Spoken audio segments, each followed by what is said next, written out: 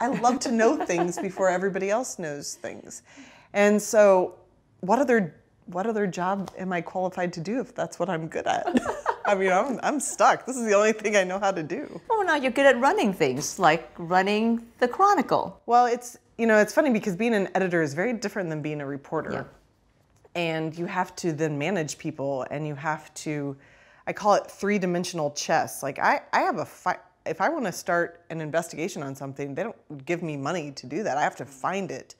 And so I realized I'm really good at seeing where all the pieces are and being able to move them around so that we get to do what we want.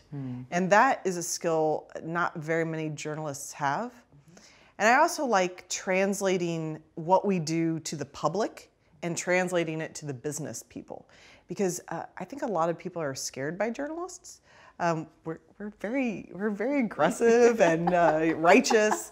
And I feel like sometimes the journalists speak a different language than the rest of society, so I have to translate what the newsroom is thinking or feeling or how they'll react to something into, like, I'm a huge translator for journalists.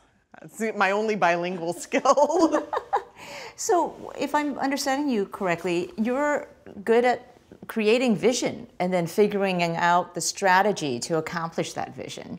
How crucial is that for a leader? I mean, I think it's the number one thing, is you point everybody in that direction and say, we're going to march that way, and then you give them the skills to learn how to do that.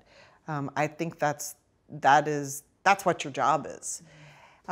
You know, I may do it with such focus sometimes that it seems like a bulldozer, and that's the things I have to watch and temper and make sure that, like, nobody feels left out, and that you don't have anyone at the end of the pack, and that people feel like if they bring you an issue, you'll deal with it, and that you're not so focused on this thing that you're doing that they can't speak up.